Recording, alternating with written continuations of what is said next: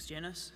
So I've been working with Malcolm McCulloch for the last 5 months, and today's presentation is more of a presentation about a research project that's just underway rather than any hard results or any answers to a question at the moment. So everyone in the audience probably already knows what ocean acidification is, so for that reason I'm going to skip the introduction about ocean acidification. So my talk today is about coralline algae, how they might respond to ocean acidification and whether their responses to ocean acidification are influenced by the pH at the site of calcification. So some of you in the audience probably are aware of Malcolm and colleagues' research looking at coral upregulation of pH at the site of calcification. What we're asking is whether coralline algae also do the same thing. So coralline algae range from polar through to tropical ecosystems, and they're really ecologically important throughout their range. So not only do they create new reefs, they actually bind together reefs of other organisms. So this top right photo is a reef comprised predominantly of coralline algae in the Kimberley region. So coralline algae also act as a settlement substrate for many marine invertebrates, including coral species and local abalone species here in Tasmania. They also act as a nursery ground and a supply of food for juvenile invertebrates such as coralline algae.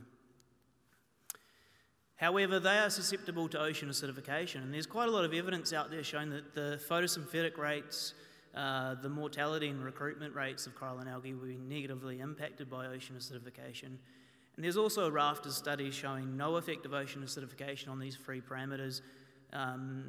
However, there is universal evidence that ocean acidification will negatively affect the calcification rates of coralline algae. So coralline algae calcify within the cell wall. They precipitate a type of calcium carbonate known as calcite. And as pH declines, their calcification rates or their growth rates also decline.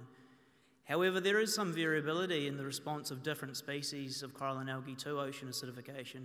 So what we're asking is whether this is somehow related to their physiology. So I'm talking a lot about ocean acidification, which is declines in seawater pH, but what you also need to know is that coralline algae also inhabit some areas that have high variability in pH.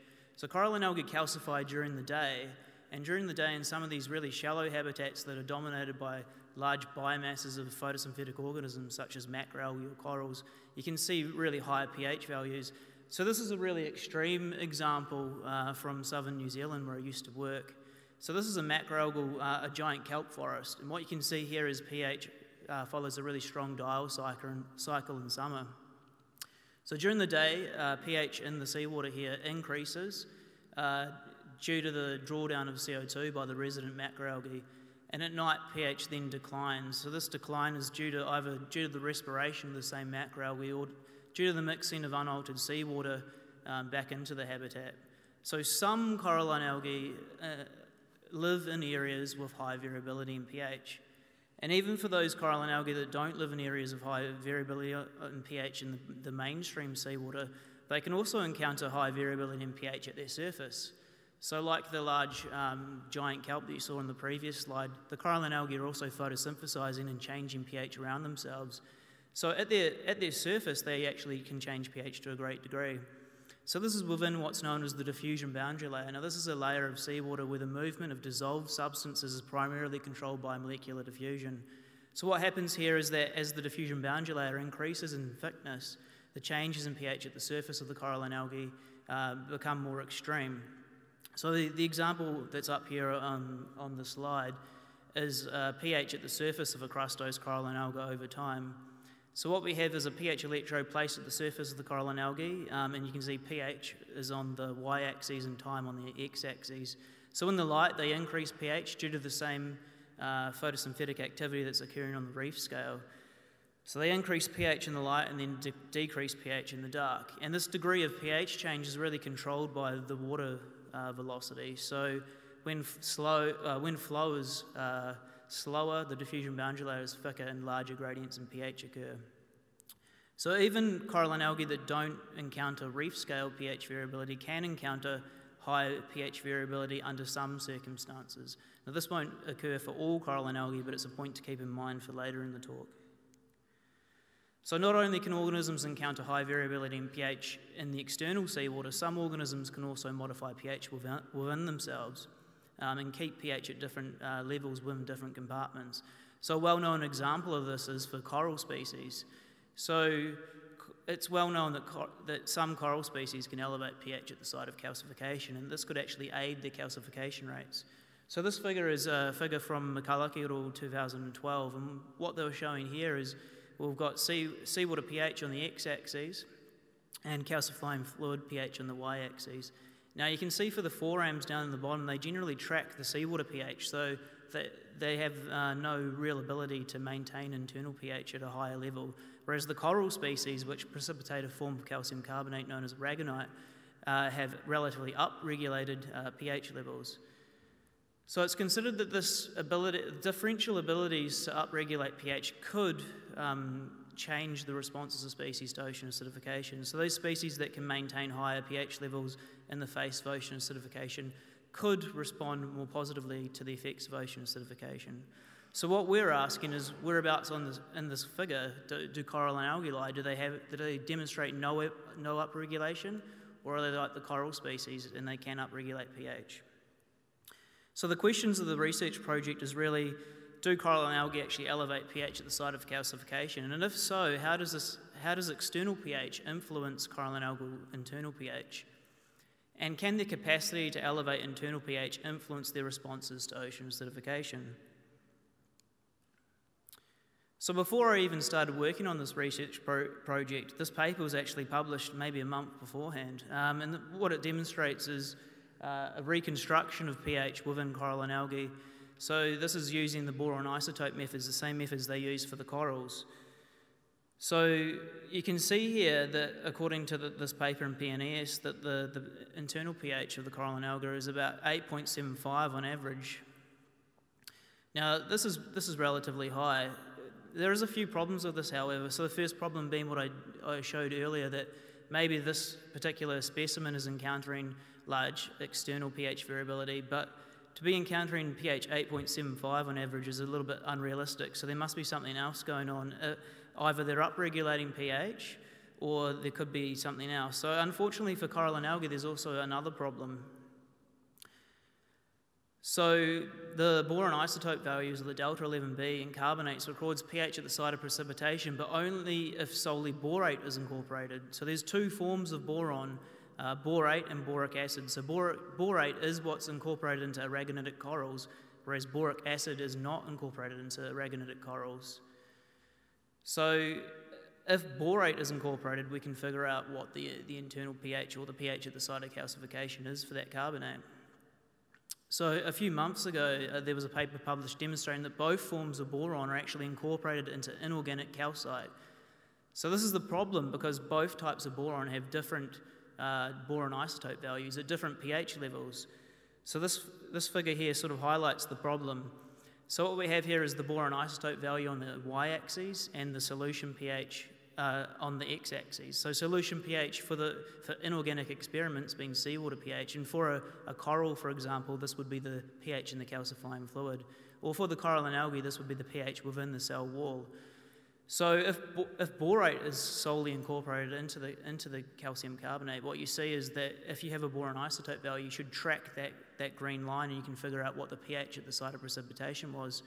However, if boric acid's also incorporated, this will give an elevated boron isotope value that could look like more upregulation is occurring than actually is. Fortunately, the same paper that published the result showing that boric acid is incorporated into inorganic calcite also demonstrated that the amount of boric acid that was incorporated was linearly related to its concentration, which is proportional to the pH in the solution. So as pH increases, the amount of boric acid in solution decreases, and the amount incorporated into the calcite also declined. So using their values, you could create a rough correction for that, which is this red line. So in other words, if coralline algal calcite is the same as the inorganic calcite, it has the same amount of boric acid, then their values should track on this red line. So where does coralline algal calcite track?